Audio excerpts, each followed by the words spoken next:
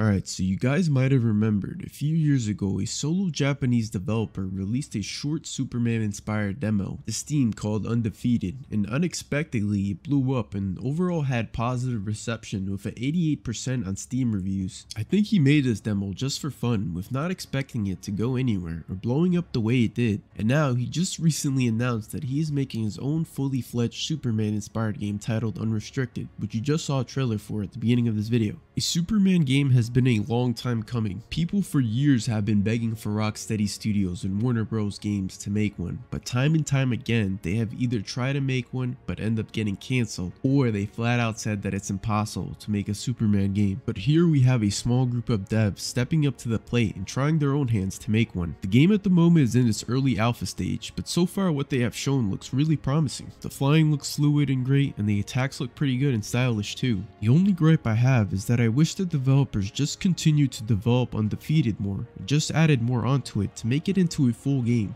But I guess the developer made that demo to see if people would like it, and it definitely worked. Undefeated was really fun to play, so I definitely recommend you guys try it out after watching this video. It's a free demo, so you have nothing to lose. Now here's what Unrestricted is all about. Far away on another planet where civilization is more developed than on Earth, a sudden explosion incident 500 years ago had a major impact on the entire planet.